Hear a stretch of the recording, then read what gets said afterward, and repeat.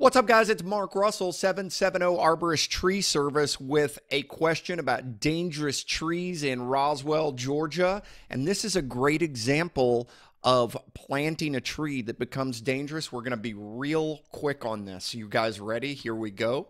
So check this out, you guys. Look at that girdling root.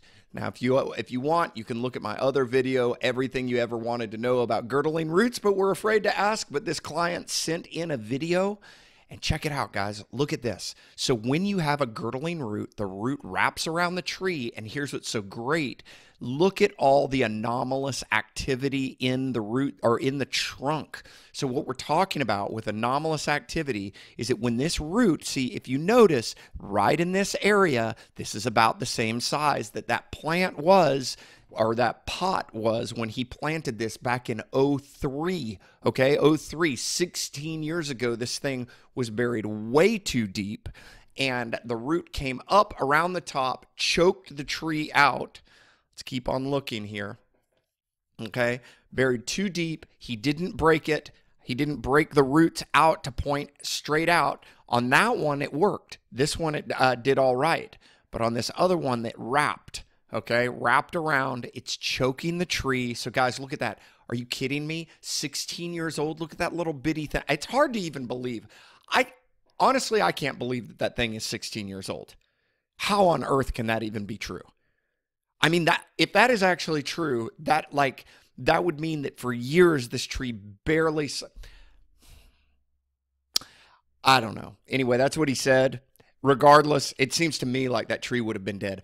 Never bury your trees deep. Everybody's like, "Oh, bury them nice and deep. It's good, solid roots." No, dude, no.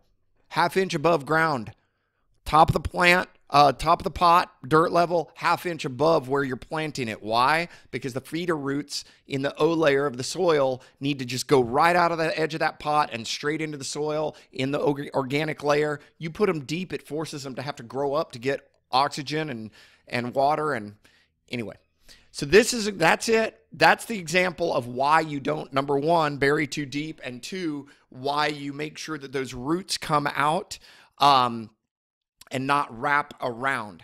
So we offer tree service in Roswell, Georgia, Sandy Springs in our new location.